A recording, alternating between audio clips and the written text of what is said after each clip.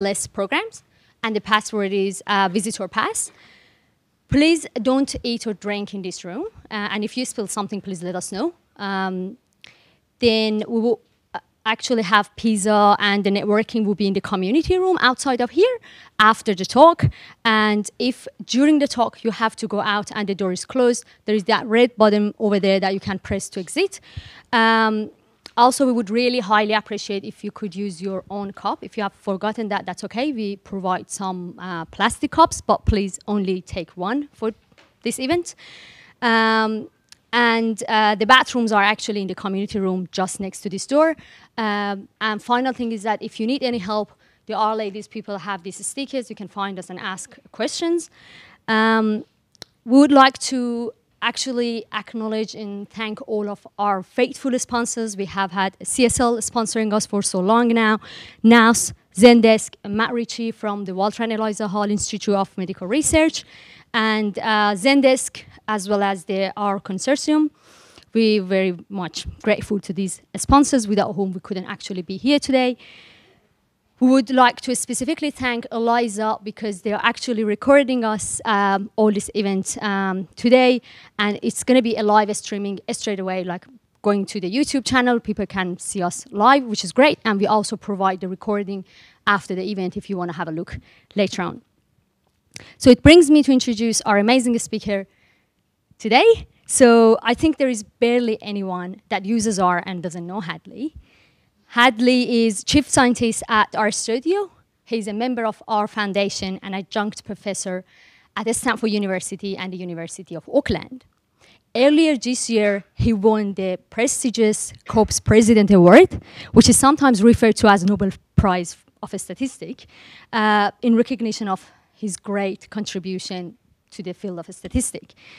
We all know that he has made a lot of amazing packages in R, and some of us use those packages in daily basis, like very routinely, things like ggplot and all the tidyverse suite, basically.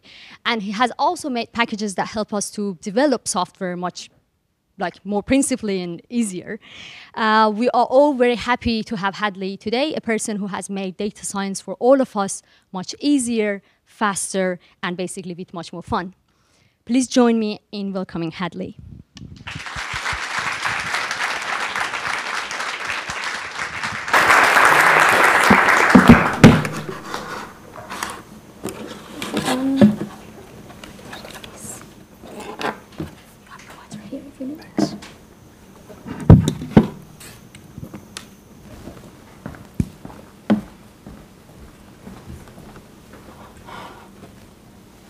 Okay, can everyone hear me okay? Awesome. So today I wanted to talk a little bit about kind of what it is that I do exactly. And I wanted to talk about this because, you know, I won this award and I turned 40, so this is kind of the closest attempt that I'm going to have at a midlife crisis.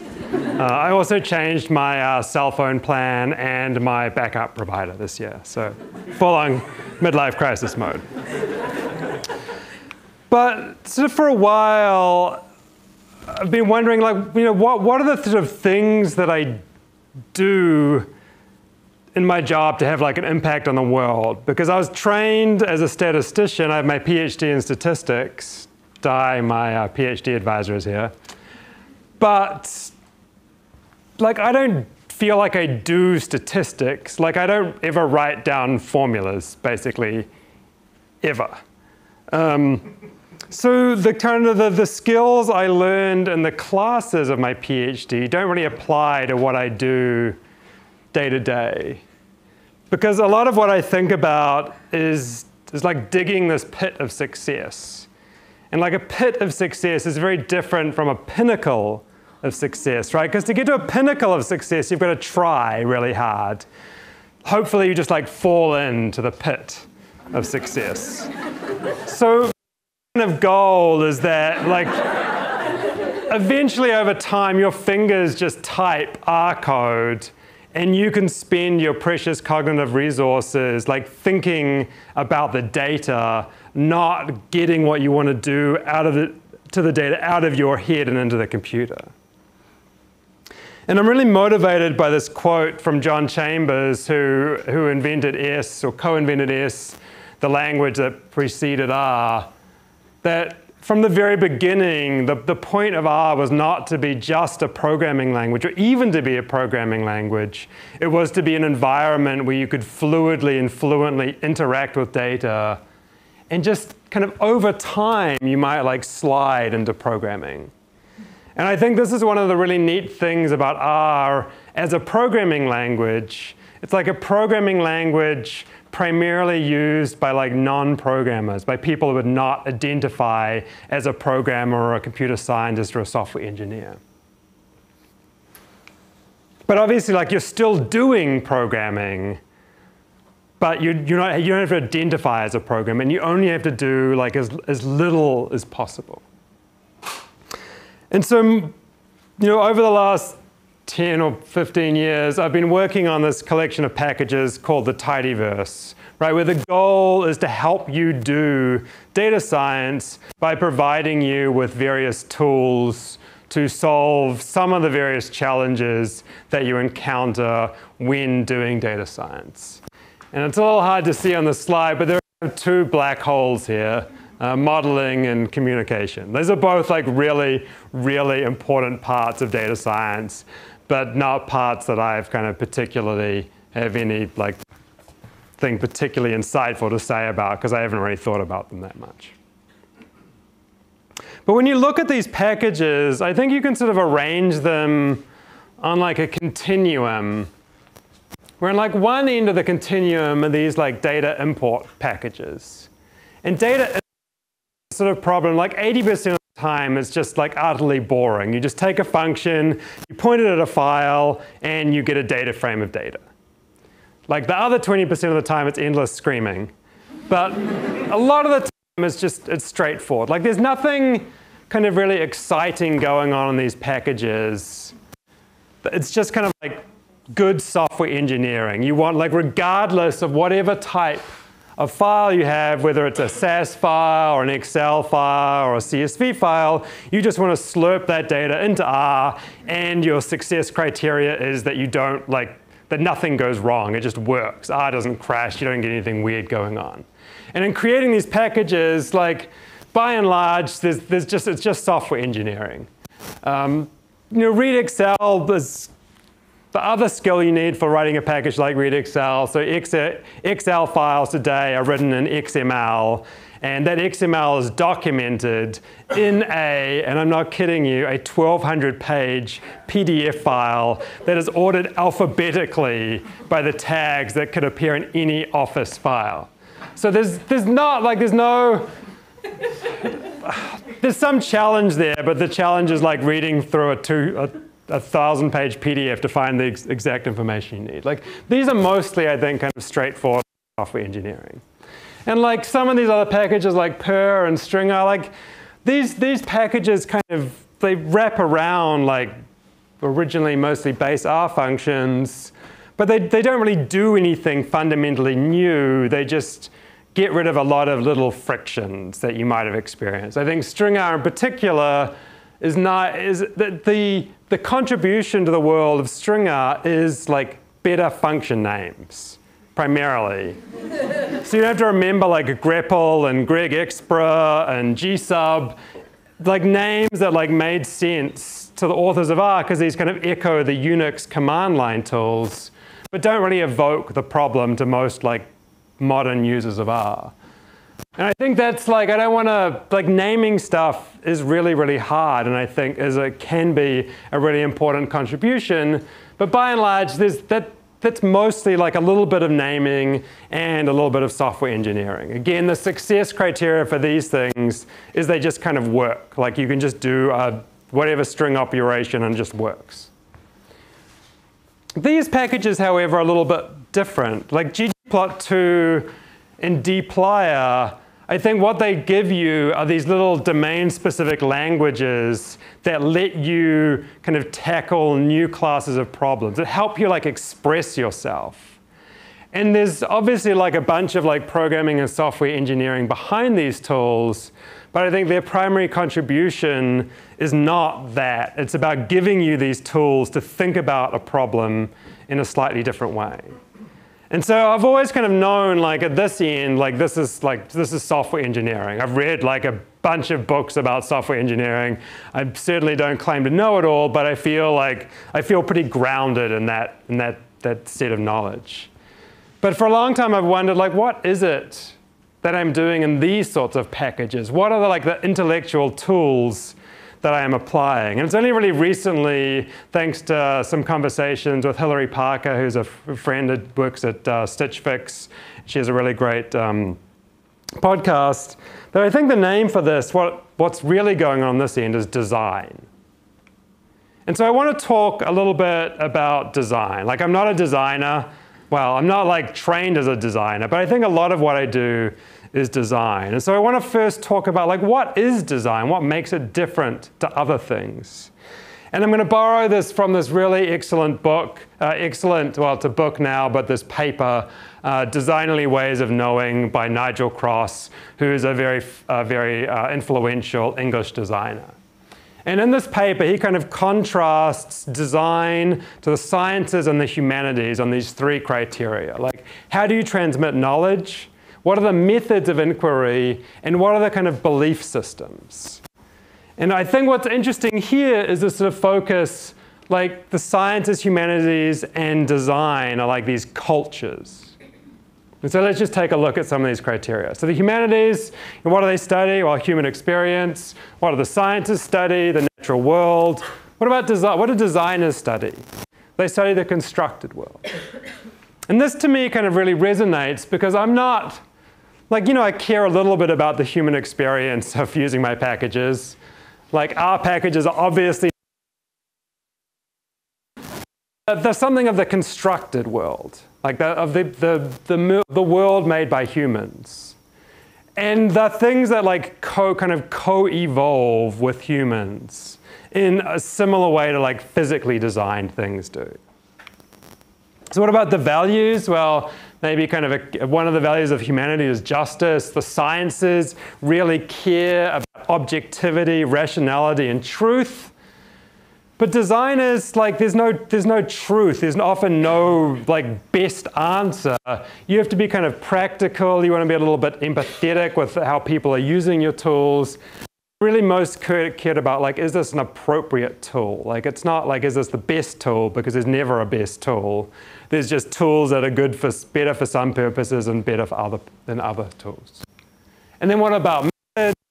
In the sciences, you do experiments, you do analysis. In design, you do modeling, not like statistical modeling, but thinking about like how can you simplify this complicated system of interacting pieces into a simpler like model so you can think about how the pieces fit together. There's lots of pattern formation, lots of synthesis. So I feel like I've sort of trained in like a classical scientific way. Mathematics is a little bit different again because doesn't quite fit in with the sciences because you don't do controlled experiments by and large to like advanced statistics. It's more like thinking about, there's definitely this sort of concern with truth and like proving things. But like that's not what I do. So when I kind of read this like really, I really enjoyed this because it kind of gave me a name for like what is it that I'm doing? What are the primary kind of intellectual tools that I'm using on a day-to-day basis? It's not science, it's not the humanities, it's design. So like this was really, I really like this because it gave me a name for what it is that I spend a lot of my time doing. And I really kind of believe in the sort of like the power of names. Like there's a lot of this sort of like primitive magic idea where like if you know the true name of something, you have power over it. And I think that's kind of true today, basically because of Google. Like if you know the name of something, you can Google it and you can find out about it. Like if you know the name of a problem, you can Google it. You can take the name of the problem, add R to it and Google that, and you'll find solutions to that problem in R. Like knowing the names of things, I think is like really, really powerful because once you've got that name, you can find out so much more information about it by Googling. But I also want to talk about like some of the things where I think design or like thinking about design like might help you as well. And so I want to talk about kind of three or four sort of aspects of design. So first of all, that design's iterative. You can never get things right like the first time. You've got to try multiple times. Most of the time, there's never like a clear like best thing. You've got to think about different constraints and what ones can you satisfy for a given problem. Design is affective in the sense that it's not just about like, it's not just a purely rational and objective. There's also human experience involved. And then finally, I want to finish up by talking about who you should blame. To illustrate this kind of idea that design is iterative, I want to talk a little bit about tidy data. And the idea of tidy data, if you haven't heard of it, is pretty simple. There's really only one key thing. And that is if you have rectangular data, what you want to make sure to do is to put every single variable in a column. And if you do that, and you're using R, but really if you're using like any tool, that is going to make the rest of your analysis much easier. Tidy data is just a standard way of matching the semantics, the meaning of your data to its structure. And tidy data is sort of an interesting problem because I've been working on it now for like the best part of 15 years, which I find to be deeply horrifying. And there's sort of even more work before this because for a long time, like I could like look at a data set and be like, you need to do this, and that to it, and your life will be much easier.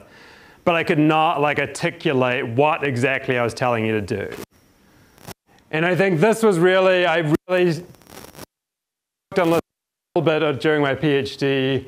But the idea of like Reshape2 and identifying like what is tidy data was really driven by my need to teach this to people. Because me looking at your data set and telling you what to do does not like scale particularly well.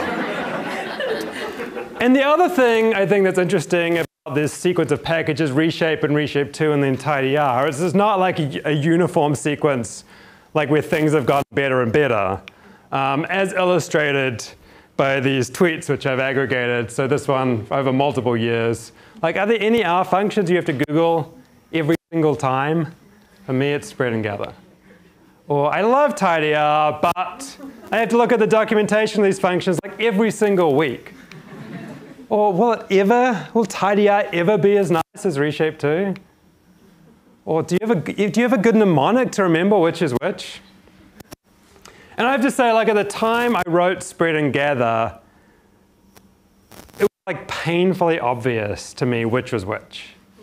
And then Jenny Bryan like told me this metaphor. I don't even remember what it was, but it involved toothpaste. And it like broke my mental connection. So after that, I had to like look up every single time. And I think that's like a bad sign when the author of the function has to read the documentation to figure out what's going on. We'll kind of come back to that later about like, I think the other thing is it's when you find yourself doing this, like Googling for something, you just can't, like it doesn't stick in your head. It's very natural to like blame yourself. And that's completely the wrong instinct, which we'll talk about later.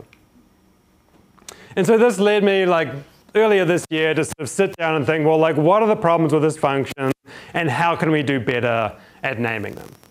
And this is and I think there's some evidence that this is like how I collect evidence is by like carefully collecting tweets. But I think there is some evidence that people do actually find these easy to use. And like I find them easier to use because I can just start typing in them and like fill in the arguments and I don't have to look at the documentation every time. So they're certainly not perfect, but I think a lot better than the previous iteration. And I included this one, but I wasn't sure if this is actually a compliment or this is just like a pun on tables have turned.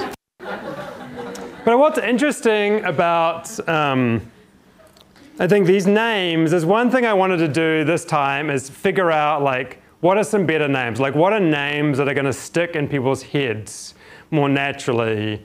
And to figure that out, I did like a little kind of experiment / survey. So here are two tables. They represent the same data in slightly different forms. And you don't have enough information to say which of these is tidy and which of these is not. But certainly, but a lot of the times, like when you're tidying your data, when you're trying to get variables and columns, you're going to either go from this form to that form or that form to this form. And so I wanted to figure out, like, well, what are some good words for that? And I wanted to do so in such a way that I didn't like prejudice you by putting words. So I did a little survey and said, like, how would you describe table A compared to table B, and then table B compared to table A? This is like very simple survey. It was a Google form, and then I just like tweeted it. So not like no, it's like a purely 100% convenience sample. But I think interesting because like 80% of people describe table A as being wider than table B, and a little less, but about 70% of people describe table B as being longer than table A. So it's a pretty clear like a pretty clear winner here. There are also a bunch of like others. Very good advice is to never have like a write-in comment on the internet. These are like very humorous, not very useful, and sufficiently colorful that I don't show them in talks all the time. But that's kind of like, at least, these was a multi-choice, so I had some like kind of words that I'd like, talk to people.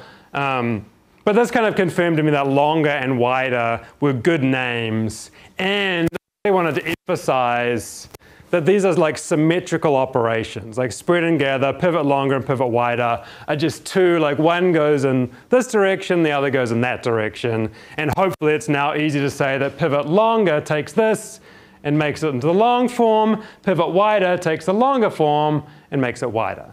And that should be hopefully much, much easier to remember. Now that's not the only thing that like change these functions, or argument names, and they have a bunch more features inspired by some other packages like CData and data.table. But I think overall these functions are easier to understand, partly because of doing a little bit of research to find out like how do people talk about these already.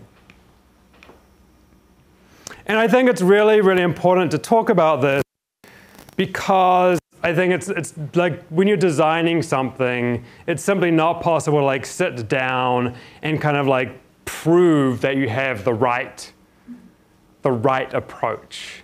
You have to iterate, you have to try it out and see whether it's going to like stick in people's heads. And I think it's really important to accept the fact that you are going to make mistakes. Because the only way not to make mistakes is not to try anything. And that the things don't get worse in that scenario, but they never get better either.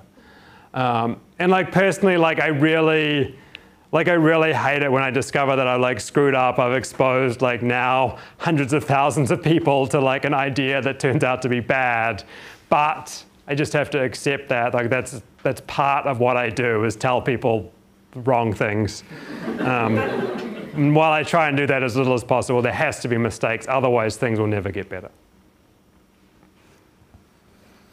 And sort of inspired, sort of related to that, I think there's this really important idea of constraints in design. That there's never like a perfect solution. You're always balancing different trade-offs. And one trade-off that I think is really fascinating to think about in the context of software is what happens when you discover that you've made a mistake with the design of your packages. Like maybe you realize that you've created some functions that are inconsistent, that don't work like all of the other functions. And actually I'll show you an example of this because I just kind of learned this one recently. Let's just open up our studio.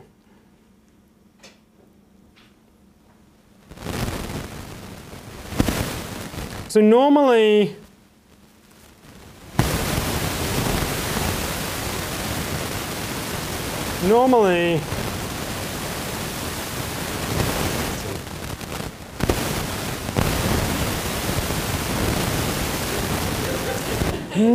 when you read, like if you have a variable called x, there we go. Thank you. Okay. Just double check that. Yeah.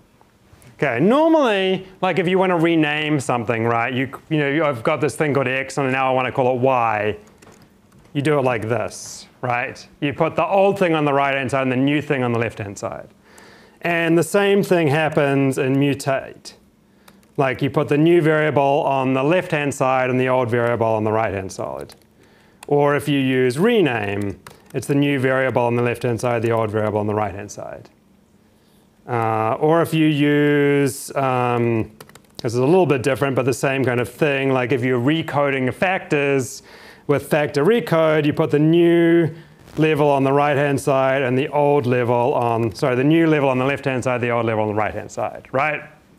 So the new thing always comes on the left-hand side, the old thing always goes on the right-hand side. Except if you're using recode from dplyr, it's the old value on the right-hand side, the new value on the left-hand side. And like I have literally no idea how I managed to do this, given that everything else is the same. I have a vague, there's a similar function in plyr, I think. Oops, let's see. There's a similar function in plyr. Yeah, I think the problem is I was thinking about plyr where I made this just bad decision a long time ago and then I copied it for dplyr without realizing it. But like this, like, so what happens when you discover, like I discovered that recode is this major problem. Like it doesn't work, like it's inconsistent. And I think this sort of inconsistency is really pernicious because like you don't notice it, like you don't sit down and say, oh, it's always new level on the left, old level on the right. You just have this like internal mental model that most of the time it works and then you try it out with recode and it doesn't and then like a lot of the time I think you start like questioning everything and you're like, well, which way is it? And you don't realize what the problem is. You just now have this sort of deep-seated uncertainty. So what happened? Well, so what should happen? Like I've discovered I've made this mistake. There's like basically, I've got two options. One option is to just accept the fact that I've made a mistake and leave it the same because I don't want to break anyone's code who's using this function. So I could choose to be kind of like consistent over time. Like if you have code that used to work with recode, it's a solid principle that that code should keep working. But on the other hand, it would be nice, well, it wouldn't it be nice if all these functions could be internally consistent so that when you use these functions, you can like more accurately predict what the inputs to a new function is going to look like. And so I think this is kind of a good, people fall in different places on the spectrum. Like I think R core, the group of people who design, who commit to R itself, prefer to be like temporally consistent. They want code that you wrote 10 years ago to still work today.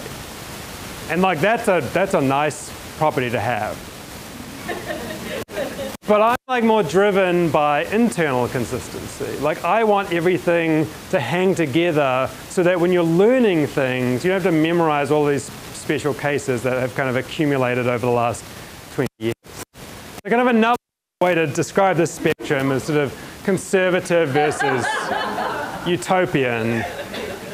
And I kind of like the sort of the feel of the world utopia, because utopians are like everything down to like build the perfect utopia, which I certainly have like there's some desire in me to do that frequently. It's not like this is like one end of the continuum is good and the other is bad. They both have nice properties, right? If you're trying to make things more internally consistent, it's easier to learn the first time. Like your ability to predict the behavior of a new function based on your experience with old functions is greater. On the other hand, if you're already familiar with changes in order to become consistent, you're going to have new stuff. But the whole is optimized for kind of tomorrow. Whereas if you keep code the same, that's really nice because code that people wrote a long time ago still works. But on the other hand, you've got to memorize more special cases. That's going to make learning harder. So this is sort of optimized in some sense for the past, for the people who already know this code. And there's always going to be there's no way to meet all of these criteria at the same time. You have to make this trade-off. And where you fall on this continuum, I think, is important. Now, at the same time, like you don't want to be, I'm probably, like this is where I would be in an ideal world, but the problem, if you're too extreme, is that it just feels like everything is changing all of the time. And that's also not a good experience, right? If the code that you wrote like last week doesn't work today, that's a frustrating experience. So certainly I think either extreme is, not the best place to be, but somewhere in the middle, there's just this trade-off that you have to make.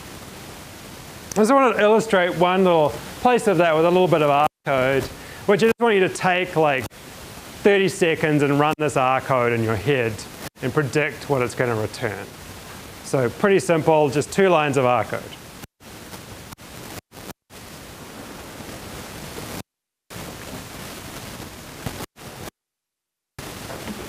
So what's going to happen? So I'm creating a variable, a data frame with variable called xyz, and then I'm extracting a variable called x. So what is going to happen?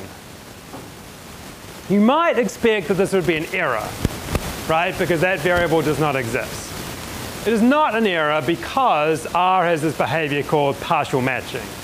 And this was maybe not the best idea, but like 20 years ago, like when you were in like a terminal, it was really nice. You can have like these long descriptive variable names, and you only have to type the unique prefix to work with them interactively. Like that's, I think time suggested that maybe that was not the best decision, but it was a decision that made sense at the time. And today, like there's no advantage to it because your IDE can auto-complete that for you. So you only have to type the first few letters and then press tab, and it'll save the entire variable name. But there's like no way to, because R core is fundamentally conservative, there is no way to change this behavior. And so what I did to try, because I think this is a dangerous property of data frames that actually causes bugs, or not necessarily bugs, but you'll get really confusing error messages, I created the Tibble, which is basically a modern reimagining of the data frame. In Tibbles, if you try and extract this variable, you're going to get a warning. Now, in an ideal world, I think this would actually be an error. But the thing that's kind of interesting with Tibbles is they have to walk this very fine line. Like they have to mostly behave like data frames. Because if they didn't mostly behave like data frames, it would be really annoying to use because none of your existing code would work with them. So they just try and skirt this fine line where they try and protect you from the worst of the excesses of data frame behavior while being mostly compatible with existing code. And I think at the end of the day, you sort of might wonder, like, is this like worth it? Like the other downside of this is now we have to introduce like a new concept, the Tibble. And if you learned R 10 years ago, you may probably never heard of Tibbles. And if you learned R 10 years ago to use Twitter, you probably never heard of Tibbles. And so there's this cost, right? Because we're introducing new ideas, which means that there is like more stuff to learn. And so I think it's reasonable to ask, like, is this worth it? Obviously, I think it's worth it or I wouldn't have done it. So I'm not the right person to answer that question, but I think that's an important question to ask. Sorry, Hadley, would you like the microphone? It is very noisy, the sound, but... This is fine. Is this not working? It's very noisy on the YouTube, but on the streaming, but... It's still noisy?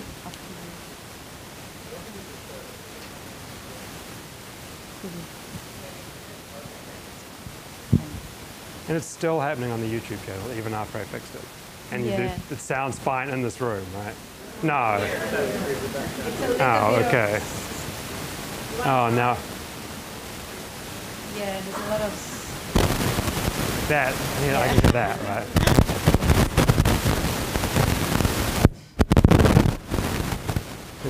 Let's try and twiddle with this.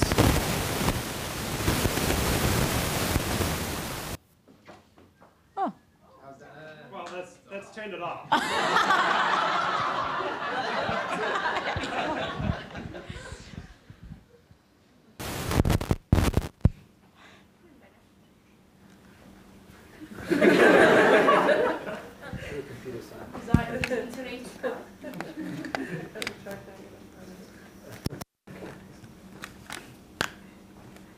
that could have been the culprit. Okay, still good? Yeah. Okay. Okay, make some kind of gesture if it comes back. Okay, so design, part of design is like embracing these constraints. You can't solve everything. You can never get like a perfect solution that satisfies everything. You've got to be conscious of these constraints. Another thing that I think is really a really important aspect of design is that like humans are involved and humans have feelings. And so I think it's really important to like acknowledge that and accept that. And it's not clear to me like how that like really affects my day-to-day work, but I think it's really important. And I just wanted to show like a few things where I think about this a lot. And the first is like now if you want like your R package to be successful, it has to have a logo.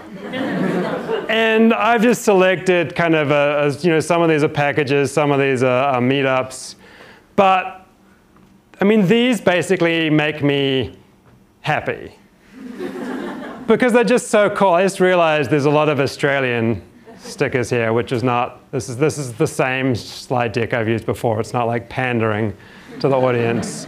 But I think this is, I don't know, I really like this part of the art community, this sort of embracing art and having a little bit of fun. And I think the other thing that's really neat about these logos is that you also have them as stickers, right? And you can recognize an R user because they have a lot of stickers.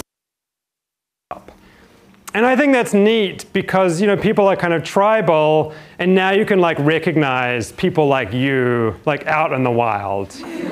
And like data scientists like need all the help they can get meeting people. So I think this is like, I like it because it's fun, it like helps you meet people, it helps you recognize other people like you in the wild.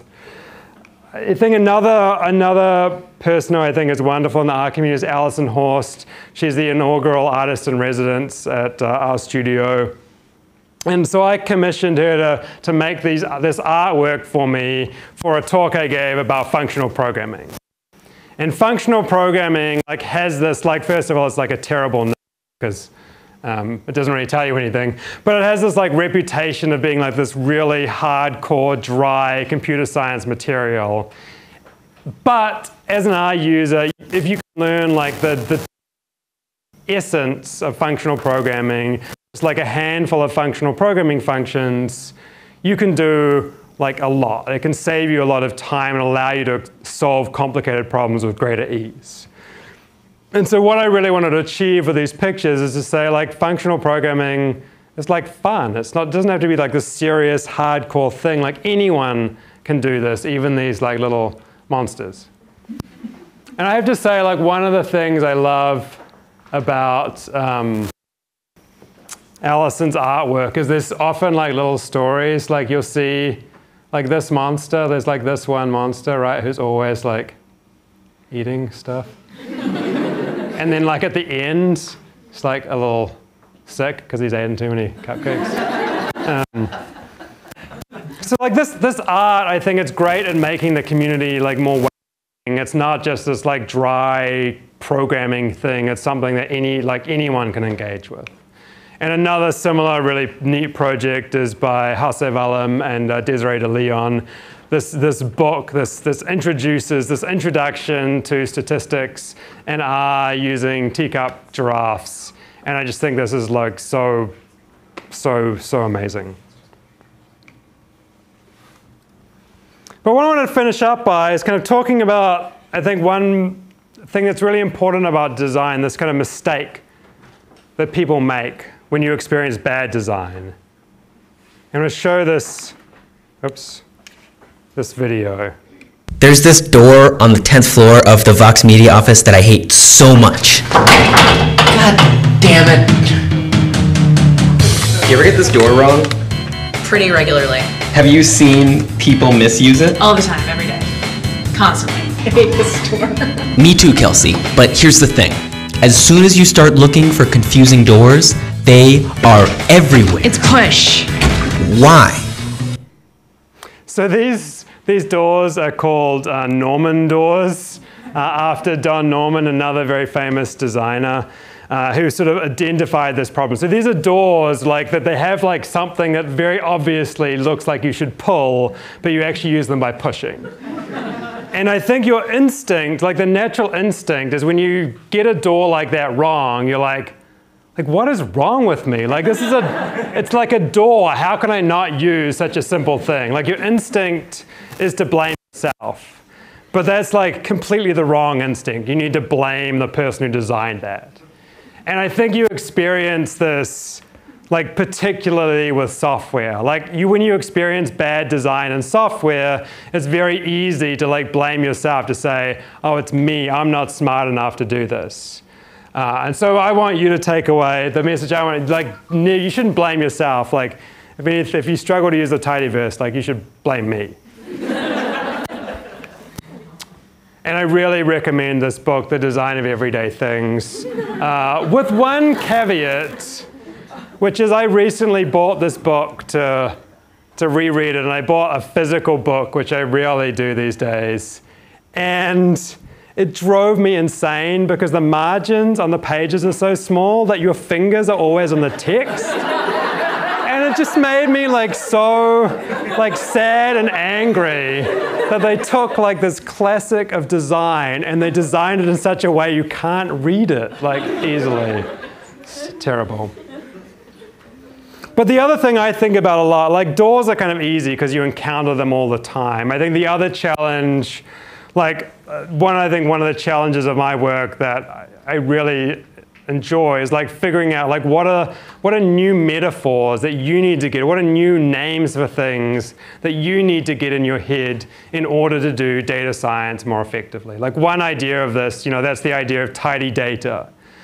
Like 90% of the benefit of tidy data is having a name, it's tidy data, having a fairly simple definition, like your data is tidy when every column is a variable. Like that is like 90%, you've got like 90% of the benefit of the tidy data right there. Now you can go away and Google and find out about more about it. But that honestly took me like 5 years to figure out how to express that. To go from like looking at your data set and knowing you should do X, Y, and Z to it, to be able to say these are the underlying principles. But I think there's a cost to that. Like every time you introduce a new idea, like people have to learn it, they have to learn that name, they've got to start using it. And that's tough. You've got to, like learning these fundamentally new concepts is hard. And so one of the things I kind of think about a lot, and I am sort of increasingly cautious about, like, is I am like programming in R, like 40 hours a week, basically. Like I live my life in R. And there are metaphors that are like really useful for me because I am so deep in R. Like that is all I think about, basically. But at the same time, and I'm really excited about them, and they're really useful to me, but it's kind of dangerous to take those ideas and try and share them with the world. I just want to show you one. I should have copied them. I should have put this slide in. My one kind of counter example. Oh, did I copy it in? No, I didn't. The one counter example of recent times. This comes from another talk called The Greatest Mistakes of the Tidyverse, so you know it's going to be bad.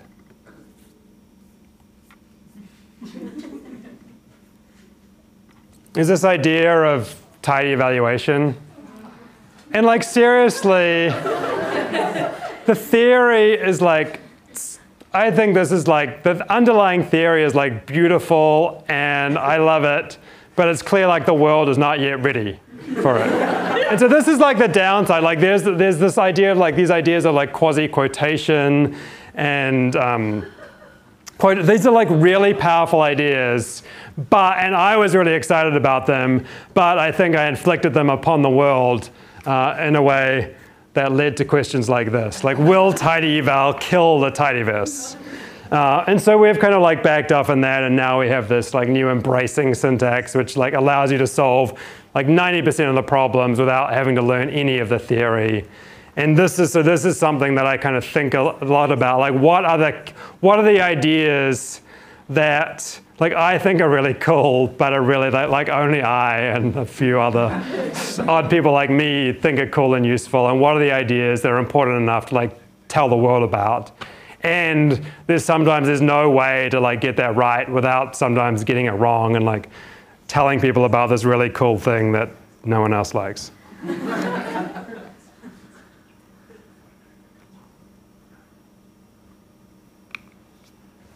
And so there's this sort of like tension between like creating new ideas, new names, new concepts that fit the problem perfectly, but now are kind of surprising that you've got to learn these new ideas in order to use them effectively, versus like taking an old comfortable idea and maybe just shoehorning the new stuff in there. You might need to like force it to fit a little bit, but it's kind of like a pair of comfortable old sweatpants or something. Like it fits and it's not too bad. And I think one thing that that still surprises me to this day is like the sort of the old idea that you can force a lot of things to fit into in R that has proved to be really effective is the idea of the data frame. Like the data frame designed for rectangular data, but it turns out there's a bunch of stuff you can shoehorn into that. You can shoehorn text data into that. You can shoehorn graphs into that. You can shoehorn images into that. You can shoehorn spatial data into that. And sure, none of those things might be like the perfect fit or the most natural way you'd like describe those data structures if there weren't any other constraints. But the advantages of putting things into a data frame, a data structure that every R user is intimately familiar with, generally outweighs those costs. So to kind of sum up, like my mission is to like dig this pit of success. You know, I don't want to oversell it. I think I probably dug like a pothole of success that you kind of occasionally stumble into. And the sort of the way that I do that, I can now say the way that I do that is through design. That there's definitely like a bunch of what I do is software engineering. There's, you know, I've known that for a long time. I've read a bunch of books about software engineering. But now that I realize that what I'm also doing is design, there's a very rich literature about design that I can start to draw on to inform what I am doing. Now, you know, like when you're trying to, you know, a lot of that literature is not very relevant because it's about, you know, designing like physical things, but there are a lot of useful ideas that I think that can be translated to what I do. So I kind of talked about four aspects of design that particularly resonate with me, that it's iterative, like it's sort of the thing that you are creating like co-evolves with the people that are using it. You can't get it right in a vacuum. You've got to try things out, and that means sometimes you get them wrong, and that's just the cost of doing business. If you don't make mistakes, things will never get better. Design is fundamentally about embracing constraints. I think one constraint that is really, really interesting is what happens when you discover a mistake in the interface for a package. Like, how do you repair that? Or should you repair it? Should you keep things the same so old code continues to work? Or should you change things to make the function the package more internally consistent? It's costs and benefits to each of them. Design is also, you know, it's something that humans use. Humans have emotions. And I think thinking about how can you kind of bring your full self to how can you integrate art and like enjoyment, I think is really, really important. And then finally, you know, if you encounter badly designed tidyverse functions, you find things that just like fall out of your brain. Like, don't blame yourself, blame me. Thank you.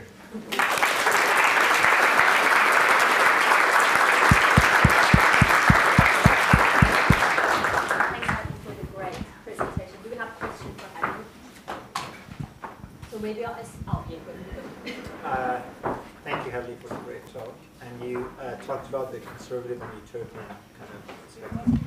So, do you mind? Thank you, Hadley, for the great talk.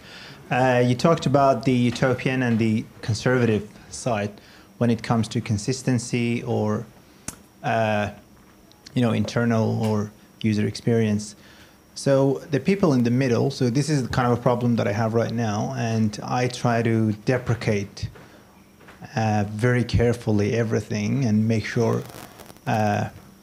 users are informed about any changes. So the people in the middle, what are the fraction of the people who are in the middle? Because I understand that it's not quite practical to deprecate all the times. Thank you. So deprecating, like, just to go back, like, if you're deprecating, that's indicating you're changing things. Like, that there are kind of like, there's certainly steps you can take if you do need to change things to make that process, like, to spread it out over time. And I think sometimes, like, spreading it out over time is the right thing to do, and sometimes you just need to, like, rip the Band-Aid off as fast as possible. And it's not always clear to me, like, what the decision, what the principles you should apply to make that decision. So, like, you know, if deprecation, I don't want to, like, like, this is me in an ideal world is like burning things down. But this is not me in the real world, because we are now very careful to change things gradually. We deprecate things. When we do change things, we try and write useful error messages to help you, like, update your code. But to me, it is still important, like, to make that change, even if it takes a long time. And to kind of circle back to that recode problem, like, I have literally no idea. I don't know how we're going to solve this, because recode is, like, so utterly round the wrong way.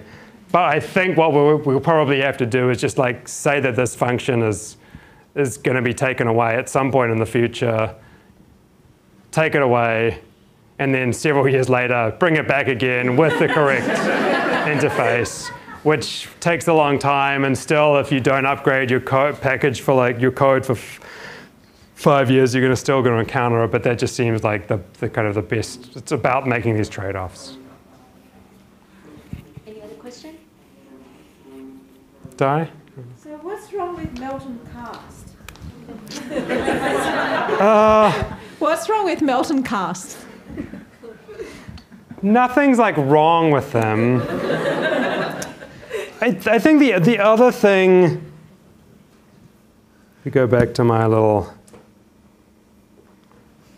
the other thing that's sort of, I think, interesting with this journey is that each version of the package is in some sense done less.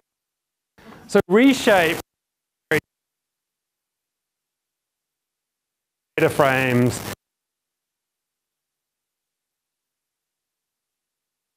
that's really cool, and they are still cool, but no one really used them that much. They just don't. There aren't that many tools in R. They're sort of an alternative to tidy data frames. And so, like, Reshape actually, and Reshape did a bunch, you could do, like, a bunch of aggregations and stuff with it. And so Reshape 2 did less, like, as I sort of focused in on these ideas of, like, what reshaping is. Reshape also existed before Plyer, so it kind of did many of the things that later ended up in Plyer. So Reshape kind of, like, hone in on this more of the purpose and then tidy out further. So it sort of feels like you're kind of, like, peeling back layers of the onion to eventually, like, get to the heart of the problem. And it just takes multiple approaches. And I think this is a great example of where, like, you can't analyze these packages just by themselves. You've got to consider the whole ecosystem of other packages that are providing tools. And sort of over time, like, things have, like, moved between packages, and as try to sort of understand, like, what the heart of the problem that each package is trying to solve. I mean, Reshape, you know, Reshape is still on CRAN. You can still use it. You're welcome to. I just last week, actually earlier this week, on the plane to Melbourne, in fact, I wrote the code that is going to remove Reshape 2 from ggplot2. So ggplot2 still uses Reshape 2. As of the next version, is not going to use Reshape 2 any longer. And so the downloads of Reshape 2 are going to, like, fall off a cliff, basically, because I think no one really uses it now, except because when you install ggplot2, it's automatically installed. Any question? So Hadley, you talked about these old design things, which was fantastic, but I feel like there might be other people out there who are like doing similar thing, but they even don't know that they're actually designing these things. Yeah. Do you think it would be useful to have something like a forum for data science design people where they can actually talk about all the challenges that they have, even like defining a function name or even doing surveys, things like that? Do you think it would be useful to have something like this? Yeah, I think it would be useful. I think the challenge for any community is kind of getting that initial critical mass. And then if people don't know what they're doing is design, they can't like Google data science design forum. So like how do you help those people find out what they're doing is design? And I don't know how you do that. That's a hard problem. But I should mention, just to plug a book I'm kind of slowly working on. I've been starting to write up. Let me connect to the internet. I can just use this, I think. Hopefully. I'm working on this.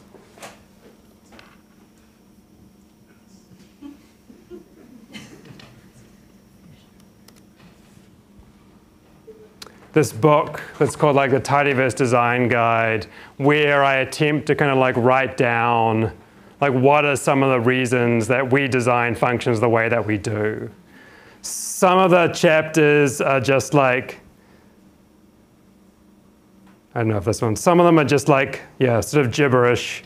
These are just like me dumping ideas down as I think about them. Some of them are like moderately polished, so you can kind of like read them. A lot of this is driven, or some of this is driven by, like now that it's not just me working on packages in the Tidyverse, I've got like a whole team of people. It's becoming increasingly important for us to be consistent. And one way to be consistent is to like write all this stuff down so we can be consistent internally. And then by and large, our philosophy is like anything we do to help ourselves should be done in public, so it should help anyone. And so hopefully that eventually you'll be able to use this to help guide the design of your functions too.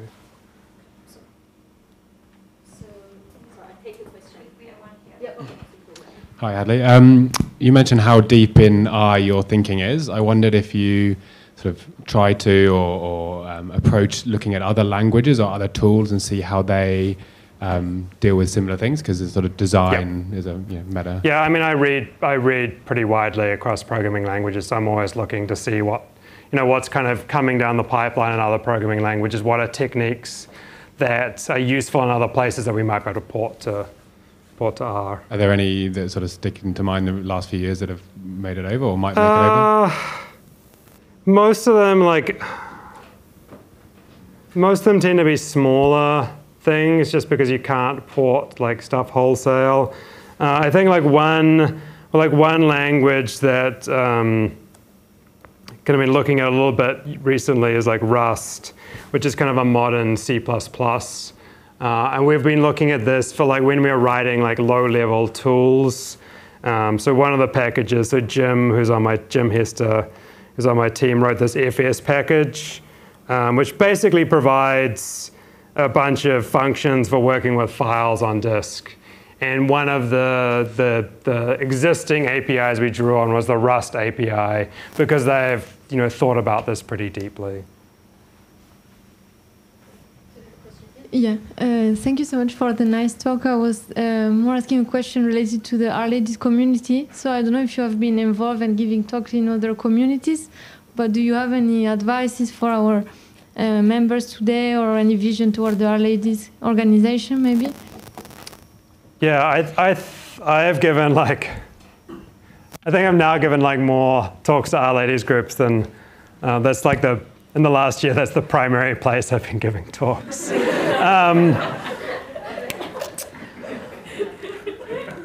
I think like one of the things, this is tricky, like this is one of the areas that's tricky for me to give advice. There's like some things that have like really worked well for me that don't always generalize. So like one thing I think that has served me really well is like making mistakes in public. But, and that's sort of like advice I used to give kind of unconditionally, but now I think there's like pretty good research to suggest that like if you're a white guy and you make a mistake in public, people are like, he is so brave. Whereas if you're like a woman or a person of color or other minority and people see you making a mistake, they're like, oh, what an idiot. But I think that like providing I think one thing that a potentially really great thing that could happen in Our Ladies groups, or one thing that you can provide, is a space for people to give talks about things that maybe they're not experts in. And that's fine. And you can stand up and give a talk, and maybe you'll make some mistakes. And that's fine because you're in like a supportive environment where people aren't going to like that. Having that space where you can make mistakes is so incredibly valuable, because again, that's what allows you to like try stuff out, and like you can't get better without failing from time to time. So like creating that space where you have like the psychological safety where you don't, you're not worried about making a mistake, or that you accept that you're going to make a mistake and that's fine and that's okay and people will support you. I think that is like really, really valuable. Such a great advice, yeah. Any other question? Don't be shy. Yeah, we have one person there. Just a general question about the direction that our community is going. Do you think R will take over other paid software like Stata and SPSS one day? I kind of hope so. Especially SPSS and SAS. I don't know. I think like one of the things that is wonderful about R is that because it is like open source, it is available to everyone. And I think like the thing that's like neat is that now, like you can use basically the same tools that a professional data scientist uses for free. And I think that is tremendous. Like that you can, even like the sort of first course you take in university using data science, you can get that like basic, authentic experience. Like one of the things that I think is neat at RStudio, we have like RStudio Cloud. So you don't even need to have like a computer or a very good computer. You can like start using R, try this out. Oh, it's going to try and log me in, I guess. You can like start trying this out, for free. Why can't I just go to this website? Okay, this. Where you can like start trying this out without having to worry about like, is your computer good enough? Like, how do you get all the software? So I think I've lost the thread of your original question. But yeah. So I just like the value in R just seems so much greater. And I think now we understand that like you can teach a programming language like R, and people do not find it massively worse than learning an environment like SPSS.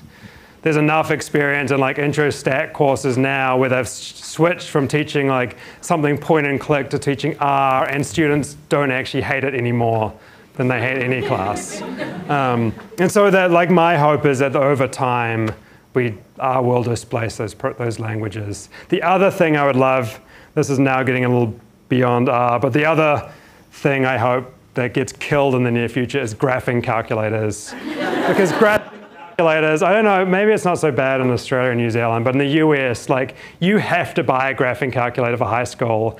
They cost like $120. They include like $5 worth of computing power, and you never ever use them again once you graduate high school. Like that's just like evil, pure evil.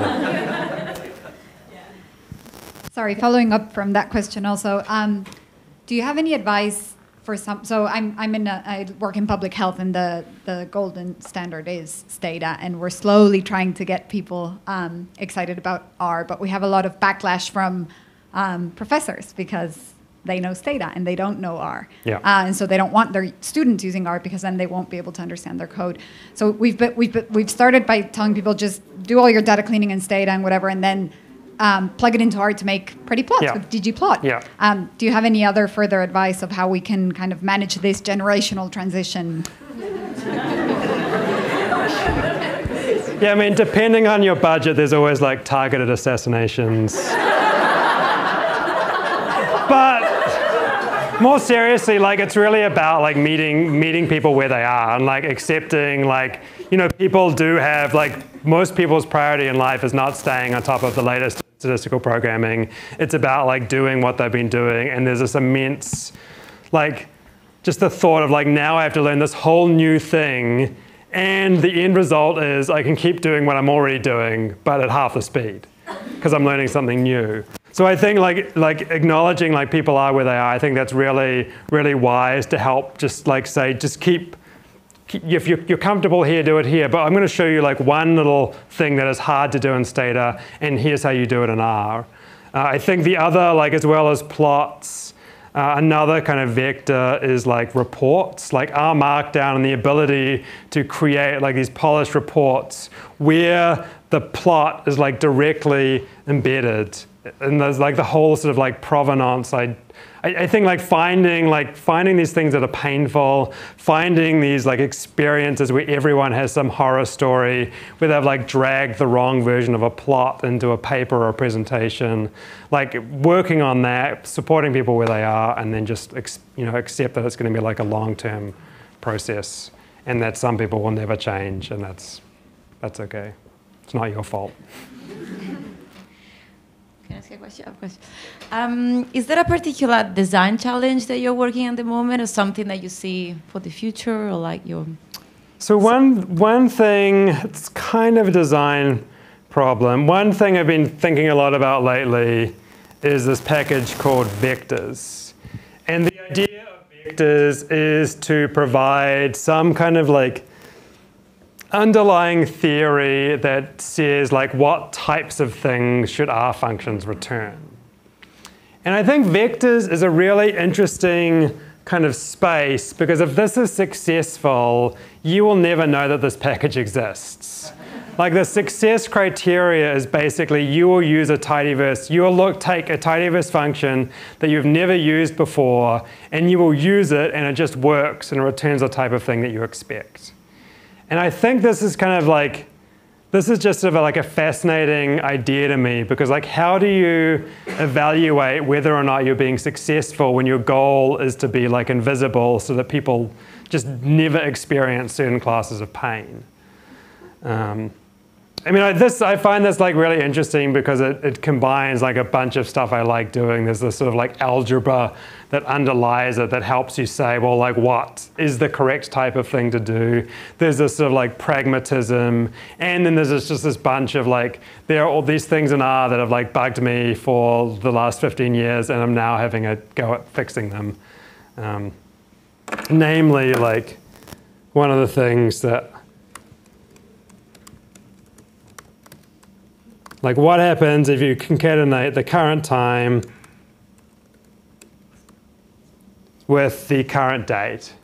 And this is the type of inconsistency that like drives me crazy. This is a capital D. It doesn't really matter. But when you concatenate them together, like you get today's time and you get a date in 1969.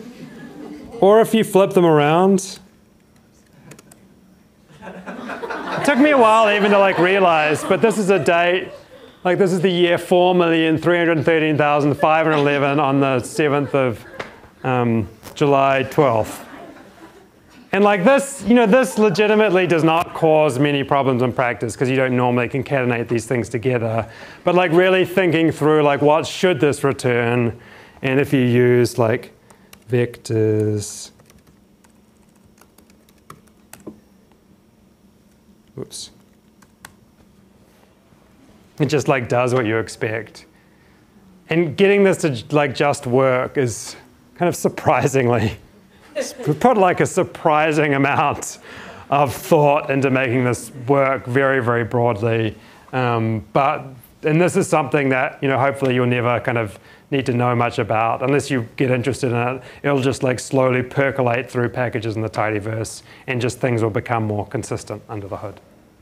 Okay, cool. Maybe we get the last question, and then before I give the microphone to you, sorry, can we, when we finish, you stay here and we all have a photo with Hadley so we can have it as a memory later on. So I will appreciate. So we have the last question, and then you can discuss over pizza. Perfect. Thank you so much. So my question is related to your response to Marie. She's from Our Ladies. So thanks for highlighting the unbiased view of some people on sharing your experiences and making mistakes. What was the impact on your work after you shared your mistakes with others? Is there any positive feedback that can be encouraging people? Yeah, so a lot of the time, I guess one place where I used to do this kind of tactically was on the R-Help mailing list. So the R-Help mailing list used to be like the place to go to get help. It was a pretty unfriendly place by and large, like legendarily so. But I discovered kind of one technique there is sometimes if you ask a question, just no one really cares to answer it, and you don't get so just no one responds. But if you make an incorrect statement, someone will correct you. So this is a technique that I employed fairly sparingly, but if I ever really needed to get an answer about something, I would just make a statement, and then someone would be like, no, you idiot, you're wrong. So kind of learning to kind of use that kind of in a useful way is helpful. But generally most of the feedback I have got over the years has been it's been positive, and I find the breadth, having many people think about the same problem and look at things and say to you oh hey, you just haven't spotted this, is like this recode example. It's very, very difficult for me to see things like that, just because it's so the things just kind of work the way I expect because I created them, and then someone. Oh, the other thing another related thing is this function called dplyr one-of, which you use just load.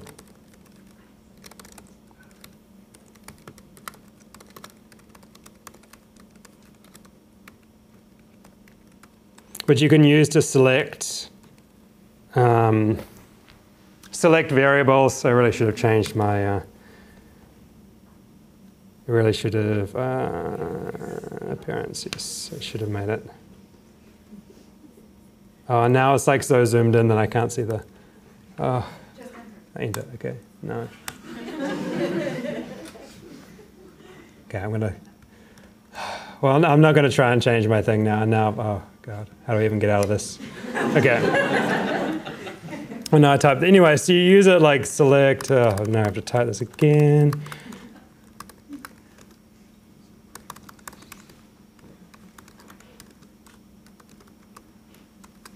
And someone pointed out this to me, it's called one-of. So how many variables do you think this is going to select?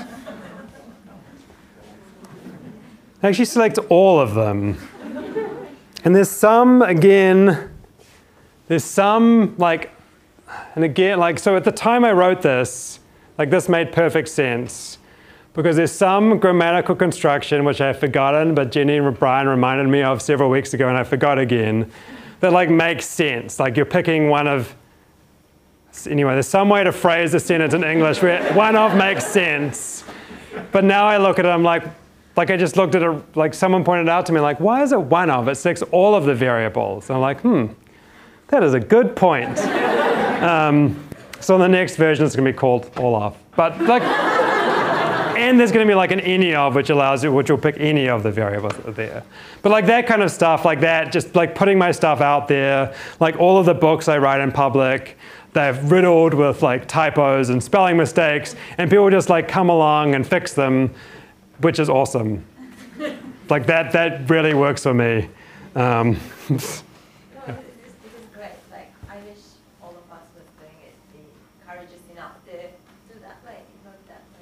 Yeah, I think part of it too is just important. Like, I feel like it's good to like normalize failure, and you see me typing, and I like half the letters I hit wrong, and that's just like how everyone works. Like, if you watch me programming, like, I am Googling stuff like all of the time. Like, I think it's easy to think like I am a better programmer than you because I make fewer mistakes. I think if anything, it's the opposite. I make more mistakes, but I make them faster. I am really, really good at making mistakes quickly so that I can learn and like do the right thing.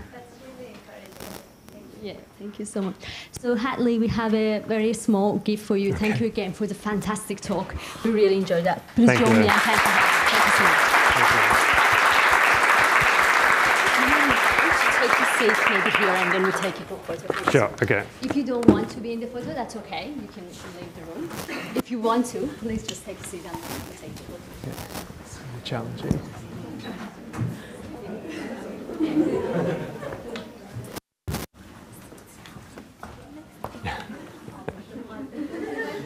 Sepide, can we do a selfie? No? I mean, the problem is no. Can you guys? Is that possible? Please. I'm sorry. Yeah, that's... Selfie.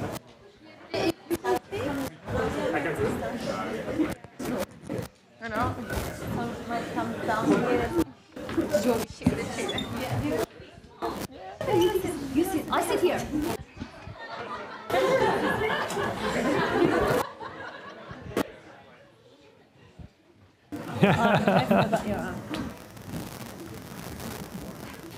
Does everyone fit?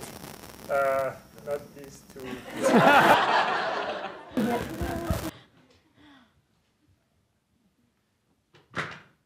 It was microphone. One, two.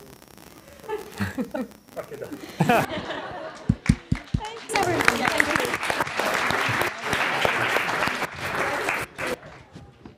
Can I see your picture?